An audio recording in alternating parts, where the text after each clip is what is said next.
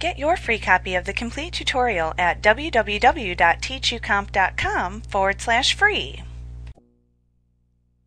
With Word, you have many choices as to how you would like to add indentation to your documents.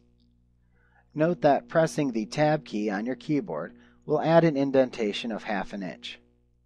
You can also increase or decrease the indentation of the entire left side of your paragraph by using the Increase Indent and Decrease Indent buttons that appear within the paragraph group on the Home tab within the ribbon.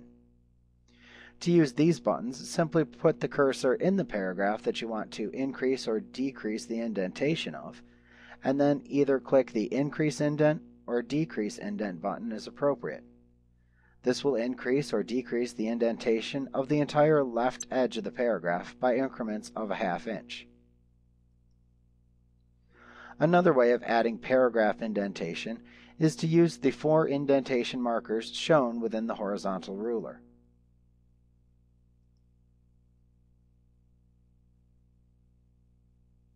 First, display the horizontal ruler, and then look for the left indent, the first line indent, and the hanging indent, and the right indent markers. You click the indent marker that you want to set and drag it to the desired location on the horizontal ruler where you want that indentation to occur.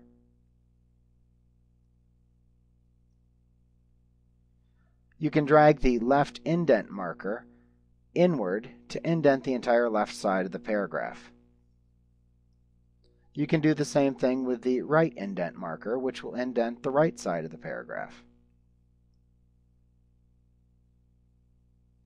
Next is the first line indent, which is probably what you think of when you think of paragraph indentation.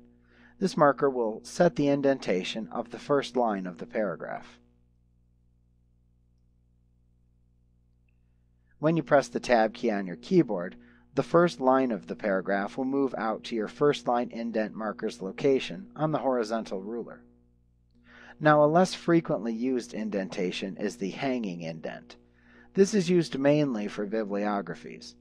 With a hanging indent, all of the lines except the first one will be indented to the position at which you set in the horizontal ruler.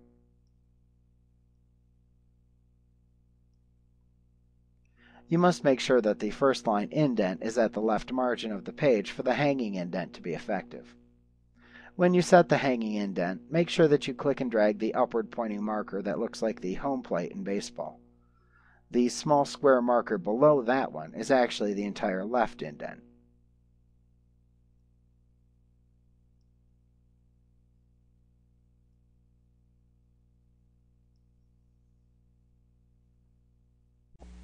Like what you see? Pick up your free copy of the complete tutorial at www.teachucomp.com/free.